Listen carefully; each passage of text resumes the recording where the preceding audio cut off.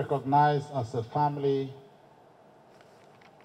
and as governor of Delta State, that for all the grace of God in the past year, and for whatever achievements that we have made, that it is necessary to return to the house of God to say thank you, Lord, for that which He has done for us. Because in so doing, we are asking for greater and further blessings. There is no doubt that since 2015 that we came on board, the hands of God has been very strong in this state and in the government of Delta State. Because I have reason to look back onto the first day that I had in office and the troubles that I had in my heart when I was briefed about the situation of the state. And going thus far, I don't need any man to convince me that the hands of God has been strong and that God has been merciful and gracious unto us as a people, as a government, and as a state. If we rest our faith in God, we'll be able to do all things. We'll be able to touch the lives of people. We'll be compassionate and we'll show empathy.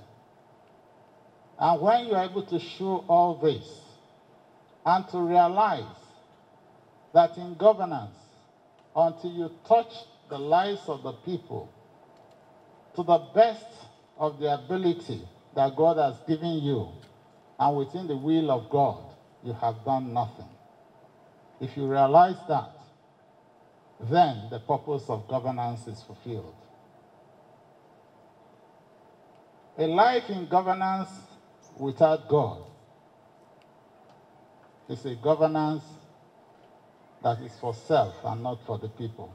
I want to use this opportunity to appeal to all of us who are in government, whether you're in the executive arm, whether you're in the legislature or the judiciary, and our fathers in the Lord who pray for us, and our fathers, the traditional rulers who help us oversee the various kingdoms.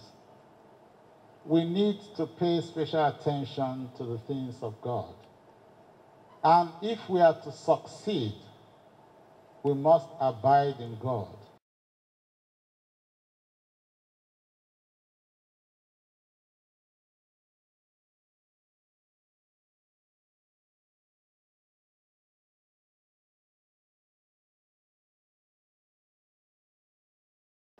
Pray with us, pray for us. Pray about the state. And I know that God will give each and every one of us a leading. So what I pray people to do for me is not to come to tell me, Dr. Okowa, this is the best. This one would not be the best to take over your post. But pray that God will cause his will to be revealed to me. That's the greatest justice that you can do to our people. Pray for me. I require all the prayers so that I'll go in the right direction. Because if God points to a particular direction and I miss the track, may God forbid that. Obviously, it will not be well. That there is no reason why I would not continue to trust in the Lord my God. Because it is he that reveals himself unto his saints. Saints this way does not mean that the person is righteous. Righteousness only comes from God. It is by his mercy. So pray for me that God will cause his revelation and that I will have the will to obey God rather than obey man. But I know also that the God I serve will cause his revelation to come to me continually. So when I tell people I'm praying, I'm truly and genuinely speaking the truth. Because people take it as all politics. It's not all politics. The person who will succeed me by the special grace of God, it will not be by my power, but by the power of God.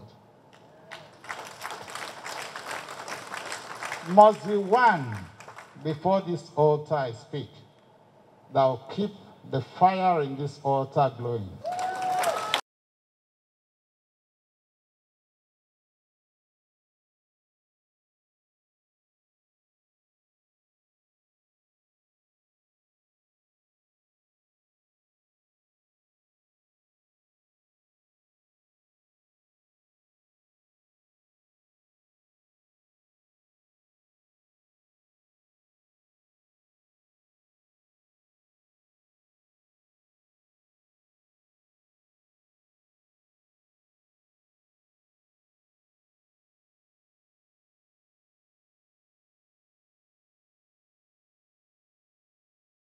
That is why who is a leader is very important. That is why we emphasize that the leader must be somebody who knows the way and is able to take people even through that way. Ezekiel did not argue. Ezekiel was not between and betwixt. Ezekiel made an exclamation, "Oh Lord God, thou knowest." Thank God he didn't speak in the negative. You find that the negative speaking can abort miracles. It can prevent what God wants to do. If you go to Mark chapter 6 verse 5, you find that when Jesus even went to his own place, after performing many miracles in places, he couldn't do much in his own place because of unbelief. We thank God that Ezekiel said something. "Oh Lord God, thou knowest." Again he said unto me, "Prophesy upon these bones, and so unto them, O ye dry bones, hear the word of the Lord." Brethren, when the days prophecy should come to bear, when things are difficult, child of God, it's a time to prophesy, to speak the word of God concerning situation. Even when you are not seeing it, oh, the just shall live by faith.